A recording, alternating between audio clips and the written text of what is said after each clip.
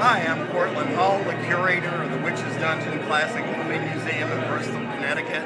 And this is one of the original ETs actually used in the bike riding scene of the film. It was sculpted by Laurie Maritz. It was originally designed by Carlo Rambaldi. And this is the actual one that you saw in the bike riding scene of the film. This is one of the props that we have in the Witch's Dungeon.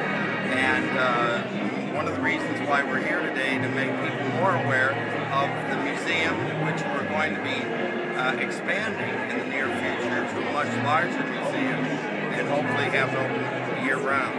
So it's a great event that we have here with the United Way. We also have a display of Lon Chaney, Phantom of the Opera, and a friend of mine, Chris DeFalco, has one of the original Batmobiles here. And the Phantom was the original 1925 film that I recreated the figures from of Lon Chaney Sr.